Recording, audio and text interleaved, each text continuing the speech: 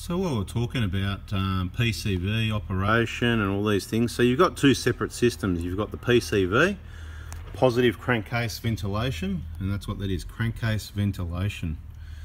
Okay, so that's one system. That's what allows a little bit of oil to get into your intake, and that oil does act as the glue for the soot. The soot is in the exhaust gases that get recirculated. So they come back through a port in the head, out this side into the E-jar cooler. That's that shiny silver box there. Through the E-jar cooler, we'll just have a little chat about that. So the gases that are coming through, exhaust gases, are generally anything from 300 to 500 degrees when you're driving at the temperatures they're coming through. Even light acceleration, quite moderate. The E-jar valve's at least 20% open, letting those hot gases in. And then they're passing this E-jar cooler, which is full of coolant, which is around about 85 degrees typically. So how cool is 300 or 400 degree exhaust gas is going to drop down to momentarily going through past coolant that's 85 degrees. I'm tipping pretty damn hot still. Anyway, then it moves on and goes up into your intake. Your E-jar valves, that's your valve there.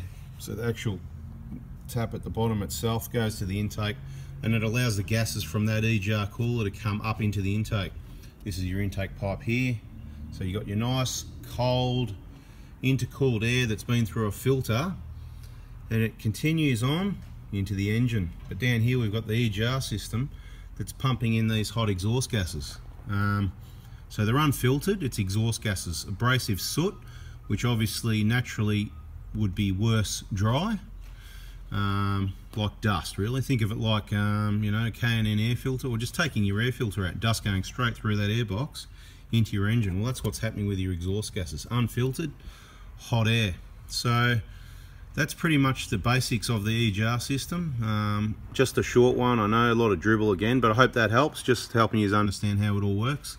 So the E-jar system, the soot, that is the real enemy that's going to wear your engine. That's what gets in the combustion. Part of what blows past the rings is that soot on these engines in particular is what makes most of the oil, the blackening of the oil, the soot loading. So that's why I think that's important to get out. But that being said, look, even a plate isn't a must. It's not needed either. There's plenty of cars running around without a plate, so it's not needed. But the negative of that is obviously your intake will cake up.